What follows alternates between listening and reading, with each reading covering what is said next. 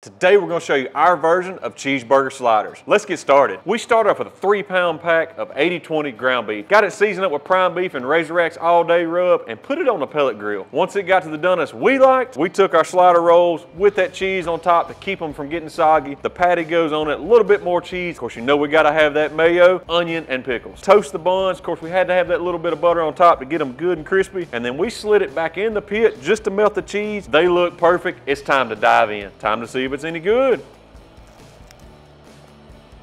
That's perfect.